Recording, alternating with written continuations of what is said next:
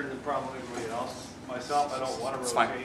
They made a provision for sidewalk artists, so he doesn't have to rotate. He has a spot for the day. Yeah, street artists have a different, they can stay there for the whole day. What is a street artist? What's a street performer?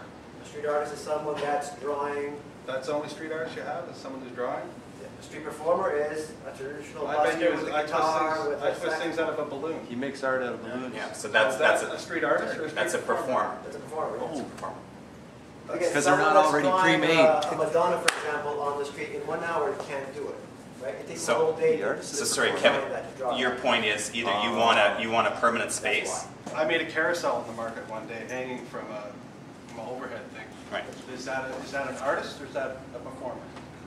Well, it depends. Is the carousel something that you're performing and people are given? So the notion between these two things. Same Just so idea. You're performing some kind of art. Well, no, you don't. The notion is that typically the busker things, anything that is that itinerant that can move, as Paulo said, the reason for the street artist is someone who's literally on the ground doing the chalk art or doing the pastel art on the ground, or if they were creating something. The other concern I have, the practical one, is most of my customers during the day are children with their parents shopping in the market.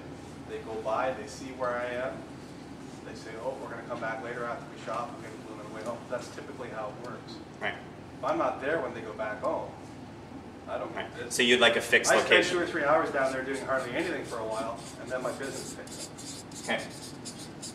And just so you know, our goal is, and again, depending on the success of the program, would literally to have a board that identifies where you are, sort of like that sheet now, that it could be coming up at 3 o'clock as Kevin the amazing balloon guy, so that people would know at 10 o'clock that that's where you're going to be by location. So that's sort of what we're thinking. So you had your hand up, Paul? Yeah, one of the questions I have is about the no voice amplification policy. So there's the policy is you can amplify your guitar, but not your voice. What's the reason behind that? That's a long-standing policy in the market, and a number of these things come into the noise bylaw. It's just because the issue, as soon as the voice is projected, the music and stuff below it can all be raised, but it's how the voice projects across the street.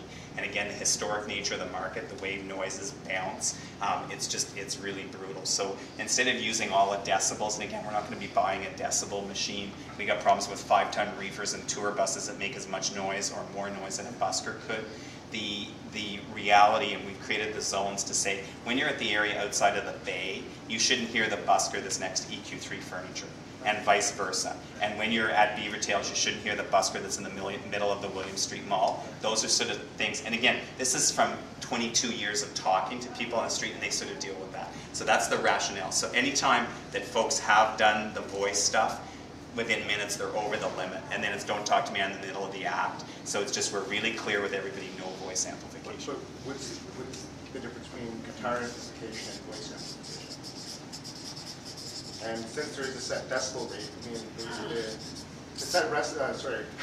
the decibel your voice is coming out at, if it's the same as the guitar, what's the difference?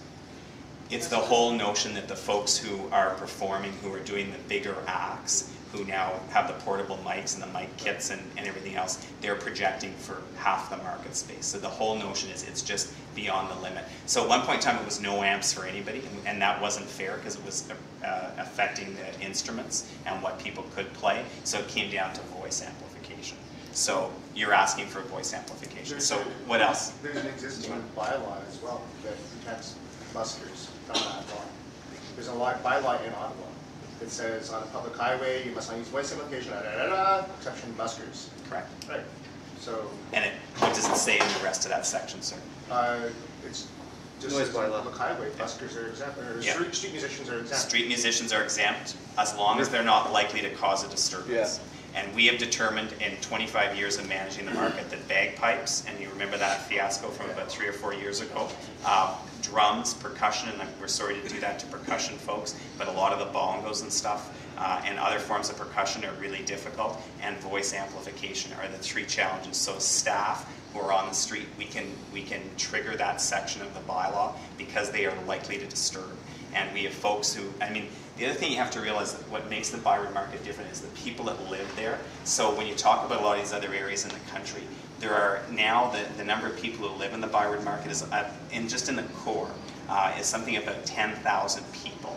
in those towers and stuff. There are places that on the west side of Bay where they have special rooms that they do focus groups. And so if we got someone with a bongo drum next to the Lafayette, even when Lucky Ron's on, if they're doing something in the weekend at the Laff, they got a problem in their space. So they're, you know, so those triggers are all things that have come up. We just didn't arbitrarily make that up. But got your point. Right, well, again, the main point is like, if it's 30 decibels for guitar, it's 30 decibels for your voice, it's the same thing. If the law exists, enforce it. So if you're saying, well, it quickly gets too loud, well, that's why we're thinking $200 a year, right, to enforce these things. No way.